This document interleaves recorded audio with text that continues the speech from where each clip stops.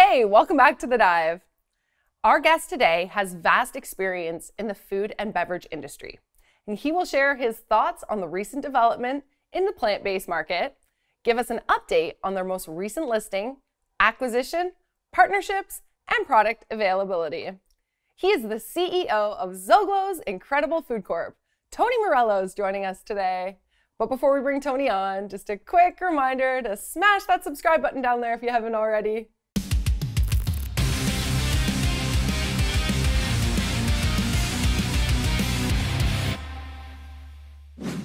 Hey Tony, welcome back to The Dive.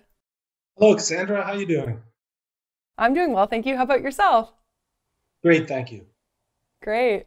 Okay, so let's start with some recent plant-based food news and articles. In an effort to minimize emissions from the country's food systems, the Danish government has signed a climate agreement that involves the largest investment in plant-based research and development in the European Union. We understand that Zoglo's has not yet arrived in Denmark, but we're just curious as to how closely you track such changes. We pay close attention to all these types of shifts and changes in the market, and we think that this is something that we're going to see more of all around the world. It's a problem, and it's a problem that we have at our fingertips and that we can fix as a society. And we're just happy to play our role in making that happen. Okay, great. So you mentioned in our previous interview that Zoglo's is targeting a broad market. According to several studies, Americans demand plant-based meals during social gatherings, such as dinner parties and business activities. Does Zoglo's take this into account?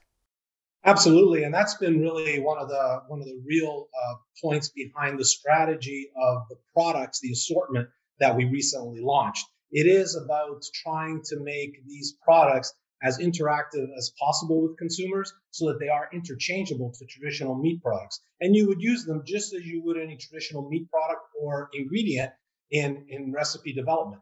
So it is to really broaden the use and broaden the appeal and take away that mystery that consumers might have as to how to cook and how to prepare these foods. Awesome. Okay, so let's talk about the recent updates with Zoglo's.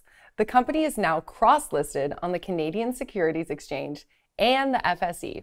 What are your thoughts on Germany's market appetite? And also, do you intend to trade on any other platforms? Well, yes. I mean, with Europe was a market that was dying to have the opportunity to purchase our shares and to move forward with the stock. And we are going to continue to look at other opportunities on global markets. U.S. being, I guess, the next one that we'll probably look to target and see if we can have an offering on the OTC. Okay, yeah, makes sense. So the company entered a binding MOU to acquire a 51% interest in Monday Swiss UK Limited. How do you do your due diligence, and how will this acquisition benefit Zoglo's growth strategy?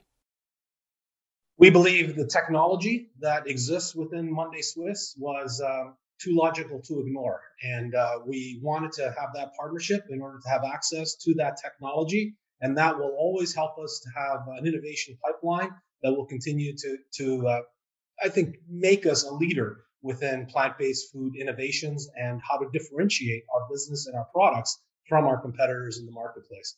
It also goes hand in hand with why we wanted to be on the European Union, the European Stock Exchange as well in Frankfurt. The fact that Monday Swiss is a European company located in Europe, it made all the sense in the world for us to kind of do it together simultaneously, so that we could move forward in that fashion. So in addition to Monday Swiss, the company announced a partnership with Classic Touch Foods.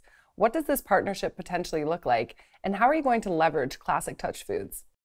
Well, it kind of goes back to an earlier comment I made about making products more accessible to consumers. Classic Touch Foods is a leader in Canada in prepared meals. So these are prepared meal kits, basically heat and serve meals that you would take home. All the components are included. And Zoglo's is now supplying all of the plant-based meat alternatives in the creation of those meals with Classic Touch. So it's allowed us to enter the marketplace within grocery stores anyway, and it'll expand beyond that to have fresh prepared meals at grocery stores at a very affordable price and basically the same price as your traditional meals, but all plant-based. Awesome.